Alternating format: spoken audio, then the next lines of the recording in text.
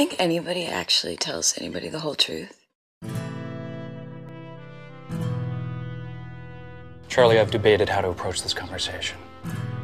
You're not very good at your job. Your mother is a very important client of mine. I wouldn't say substantially shrunk is the right... I would like to pound his head in with a ball-peen hammer until he's a walking bowl of bean dip with padded shoulders. I'm not going to fire you. Can I get a glass of water? Don't believe everything you hear. Believe some of it. You should be ready to grab onto an opportunity when it is presented. I would definitely grab an opportunity. He's probably the most powerful man you'll ever personally meet. With me, the worst thing you can do is to make something up.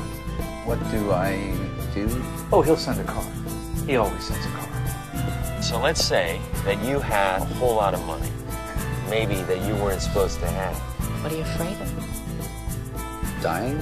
You're a dumb, little, insignificant banjo-playing... Don't make the mistake of thinking he's harmless. Pretty sure I wouldn't make that mistake. Maybe tie a girl up, Charlie. Wait. Are you trying to explain something to me?